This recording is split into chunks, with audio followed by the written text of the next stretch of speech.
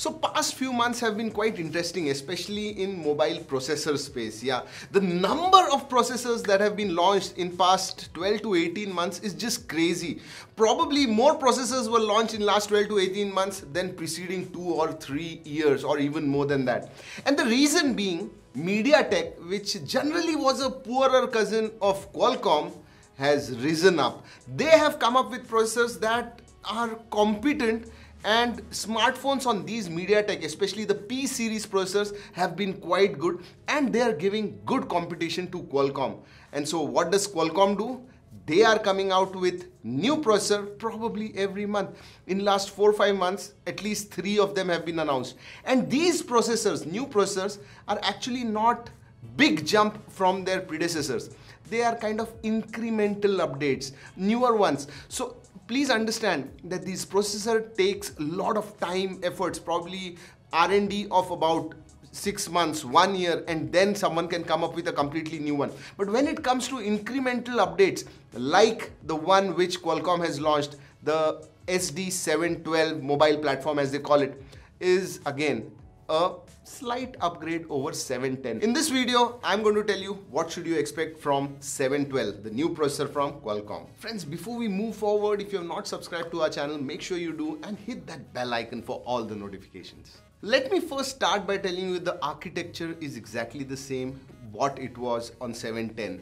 Cryo 360 cores are the ones which are used. The only thing is they are slightly overclocked. Instead of 2.2 on 710, it's 2.3 GHz on 712 platform, which is what MediaTek with P60 and then introducing P70, exactly the same, and Qualcomm has done the same. While it is on the same 10nm architecture which 710 was and 712 is, it has started now supporting Quick Charge 4.0 plus, which means any smartphone on this particular platform will charge up to 50% in just 15 minutes.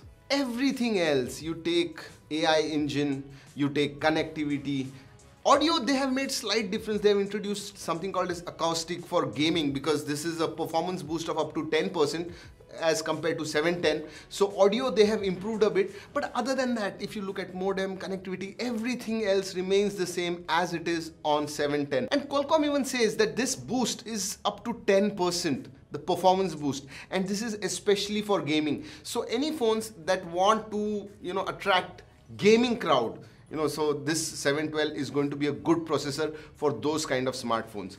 Other than that, 712 is just the same as 710. Another thing interesting that has happened that I wanted to speak was introduction of 7 series. So essentially this is 6 series, but high-end 6 series. But Qualcomm decided no, we wanted something else. So that incremental updates of processors is all because of this. And that's why it's not from 710, it is not 720. It is 712, just a slight jump. When it comes to Antutu scores on 710, generally it used to be around 1,70,000 or something. If I have to guess what 712 will be, it will be around 185 to 190. So that is the amount of boost it is going to get. Another thing I wanted to tell you, like we have a 7 series newly launched, the 7 series between 6 and 8 series in Qualcomm Snapdragon processors, we may see in 2019 a 5 series coming between 4 and 6, because there are so many smartphones launching, so many, I can't tell you. Every week, especially in India, we have about 2 to 3 launches, and they need processors, and they need different kinds of processors. So this 5 series, 7 series, probably a 9 series, I don't know. So this may come. You tell us, what do you think? How is this space growing, evolving? You tell me, what will you see or we see in coming probably 12 to 18 months? Make sure you do. And friends, if you like this video, don't forget to hit a like button. I want to ask you one question. What do you think? What is the future of this space, mobile processor space, for next 12, 18 months or 24 months? In next 2 years, what is going to happen? Will we see any new players? Will we see more AI enabled processors coming? Anything that you want to share, I would love to know. So friends, that's about it in this video. Until next time, keep tracking.